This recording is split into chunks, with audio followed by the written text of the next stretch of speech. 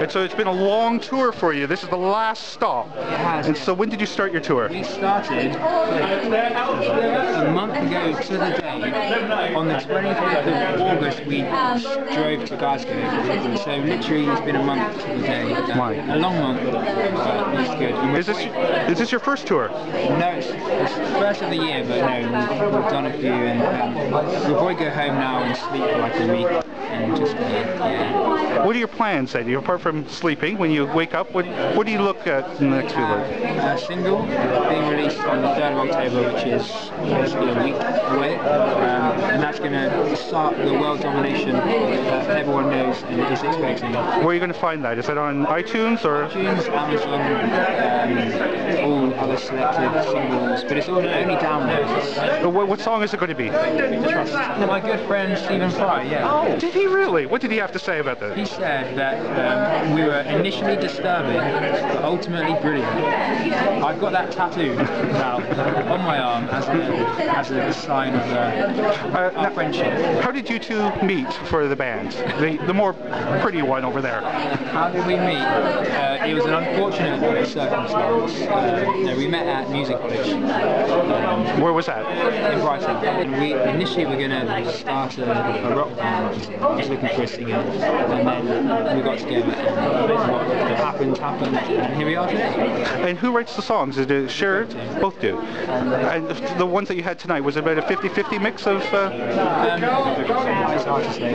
What about the arrangement? Is it the lyrics are by one and the music by the other, or is it... It's generally the lyrics and music as a husk created by one, and then we come together, and then it kind of goes through the bitter ruin blender, and then we the bitter ruin blender. And out the other end fuse some kind of musical monstrosity. I hadn't noticed the bitter ruin blender on the table for sale over there. No, it's not. No, not for sale. It's a top secret blender, is it? So yeah, so we come together, and that's kind of our I don't want to use the word clashing, but our opposing influences kind of then create.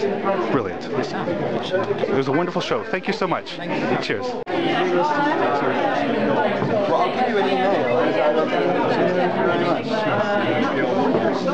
So that's six of these. Six of their concerts. Yeah. And what do you think of Bitter Ruin then? What's their future hold for them?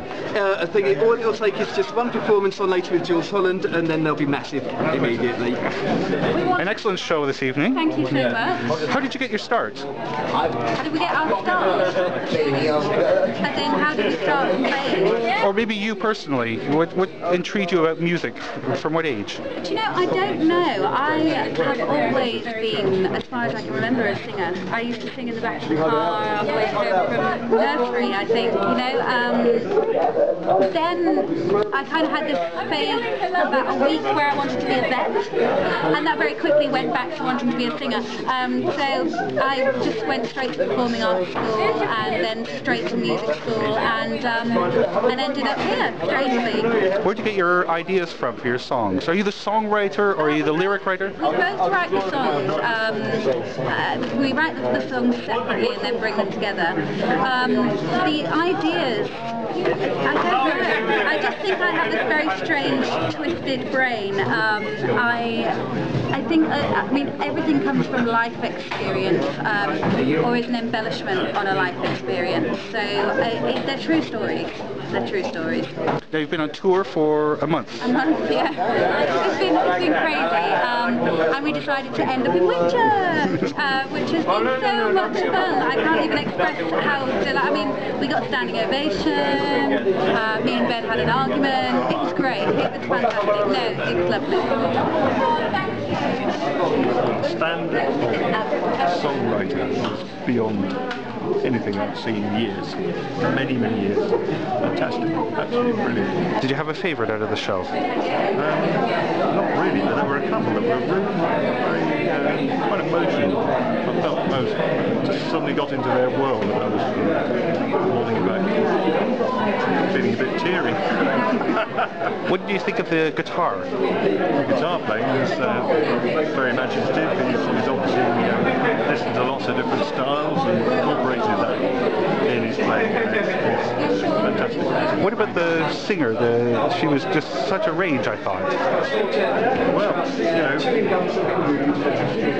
she was able to take from terribly quiet singing to basically loud, huge voice, way up there and way down there. You know, I would say anyone would enjoy that. What do you think the future holds for them? Well, instead of playing to 80 people, they should be playing to thousands. Although I think they would be very good as writing perhaps a stage show which has a narrative all the way through it. A kind of, I'm sure that's what they'll probably end up doing, writing a big stage show. Because they started out that way with an interesting beginning, I thought, with them back to back. Yeah, well, they've got the miniatures of each song as a miniature little show in itself. But then after that, I think they could break out into writing a whole narrative show all the way through. Would they hold the audience captive, do you think, through a whole show like that? Without a doubt, no problem whatsoever. Vincent Lindsey-Clark, thank you very much.